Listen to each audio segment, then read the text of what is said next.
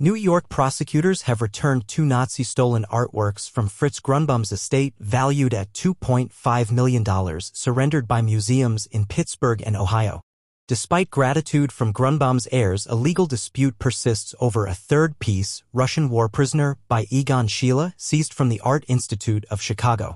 The institute claims legal acquisition, but prosecutors emphasize justice under the Holocaust Expropriated Recovery Act. The ongoing legal battle unfolds in Manhattan. Thanks for watching. If you like this video, please subscribe my YouTube channel, click all to get notified about our latest video, and give a like, follow for more videos.